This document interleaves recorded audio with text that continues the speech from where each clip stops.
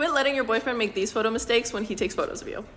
Send this to him. Number 1, the building or the tree sticking out of the head. Instead, step off to the side a little bit and then take the photo so that these two are not aligned. Number 2, the tilted angle down, which makes you look very, very small. Instead, lower the phone, tilt the phone a little bit up, and then take the photo for a more flattering angle. Number 3, the crooked skyline. I recommend everyone turn on the grid setting in their camera and then align the lines with the horizon. And lastly, the dirty camera lens. This is self-explanatory, just give it a wipe. Hope this helped.